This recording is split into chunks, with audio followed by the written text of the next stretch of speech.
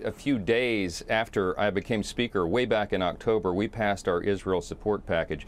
It's been sitting on Chuck Schumer's desk ever since. The House Republicans and the Republican Party understand the necessity of standing with Israel. We're going to try again this week, and the details of that package are being put together right now. We're looking at the options and all these supplemental issues. House Speaker Mike Johnson putting aid to Israel on the front burner of the congressional agenda following Iran's attack on our closest ally in the Middle East. Want to bring in former House Speaker Kevin McCarthy. Thanks for being here, sir. Morning.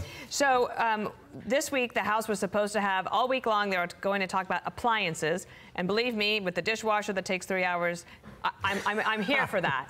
But they're going to set that aside, and they're going to focus on foreign policy. There's 17 bills that they're putting forward. Aid to Israel and aid to Ukraine, possibly, are both on the table. Can Speaker Johnson, with his very narrow majority, get it done? Yes, I think there'll be overwhelming support. The difficulty here is, why are we here? The first thing we need to do is thank our men and women in uniform. They did a tremendous job this weekend helping deflate what went on. But remember what transpired. For the first time in history, Iran sent missiles from their homeland directly into Israel. This is something that has never happened before. And why did it take place? It is the foreign policy of the Biden administration.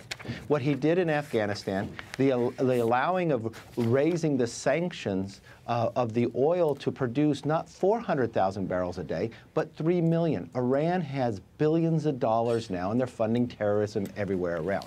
Congress has been slow to act. They should have taken care of this back in October, because the world looks much different. It looks a lot like the 1930s. You have not just Iran, but Russia, North Korea, and China creating the axis of evil bounding together. We only saw this in the 30s. So the actions that the House and Senate take really sends a message throughout the world. It has been delayed since October 7th. We're talking 6 months before we have taken action on Israel. I think it was a mistake to try to put a pay-for on this. It sends the wrong message around the world.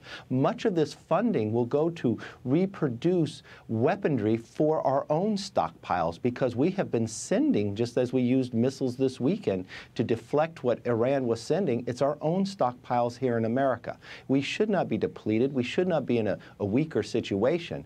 But if you simply look back to what then Vice President Biden wrote in 2020 about the policy for the Middle East, it shows every decision he made has been wrong. Secretary Gates has been right. His change in foreign policy here has led to 5 embassies evacuating from America on foreign soil. What happened in Afghanistan, the movement to our allies looking towards China, and now, for the first time in history, Iran sending missiles into Israel. But just to add to that, the Middle East has changed, period. Yes. Like in our lifetimes, there are alliances now that never existed before. And if you just listen to the end of Jennifer's report there, Jordan, Saudi Arabia, and the UAE coming to Israel's defense, this is a remarkable moment.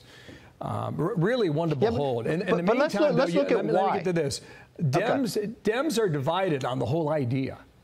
And John Fetterman, the Democratic senator from Pennsylvania, he just pierced that point on CNN Sunday. Watch him what he said there. I think it really demonstrates how it's astonishing that we are not standing firmly with Israel, and there should never be any kinds of conditions on all that. When a nation can launch hundreds of drones towards Israel, and I'm not going to be talking about conditions ever. Right. Okay, you're a witness. Go ahead, sir.